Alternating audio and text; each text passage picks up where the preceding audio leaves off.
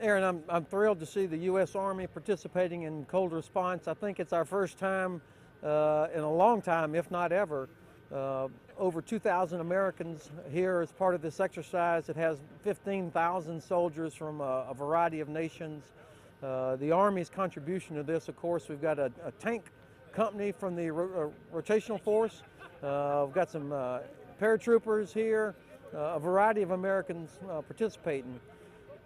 I think it's very important because, number one, we need to train in this kind of environment. I was just talking to a tank crew that's describing the challenge of, changing out the tread on a tank to be able to operate on an icy road. A 70-ton tank starts sliding. These are things, you have to exercise to learn. You can't get that from a simulator. It's also about speed.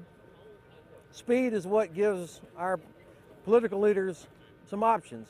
If we can recognize the situation and assemble and bring troops together quickly, speed, then maybe a crisis can be averted.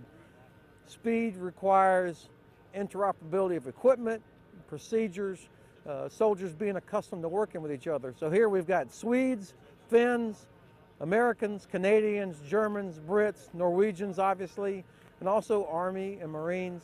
It's a great opportunity to practice things that are essential for our security. I am sure we are never going to do anything by ourselves. We are always going to be part of a coalition, if not an alliance.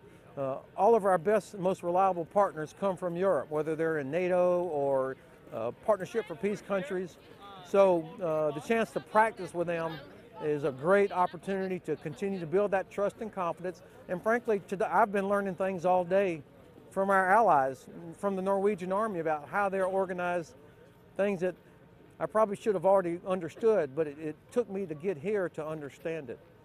So, to make our 30,000 look and feel like 300,000, not only do we have to put more responsibility on junior leaders, we need the National Guard and Reserve, and I've got the Adjutant General from Minnesota and the Commanding General of the 34th Division of the Minnesota National Guard are here also.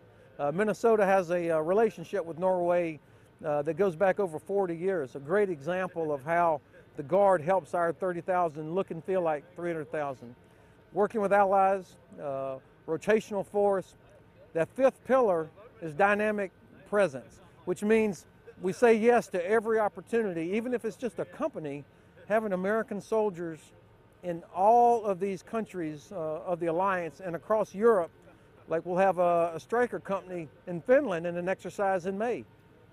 This helps show that the United States is committed to their security, to helping to provide stability and security in Europe. Yeah, I am really excited about the potential with the National Guard here. We don't have a state partnership with Norway, but Minnesota does have a unique relationship that goes back with exchanges and that sort of thing. And I would really like to see the Guard's presence expand into Sweden and Finland as well. The reserve component is so important, they're essential to us. Not just important, they're essential to us.